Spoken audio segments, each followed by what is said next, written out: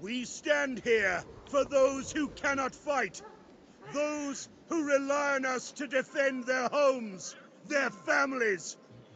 This duty may be a heavy burden, but it is a proud one. Now, to arms!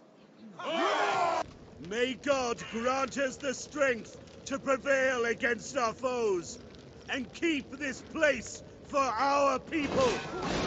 I will bend my every effort to this struggle. I know you will do the same.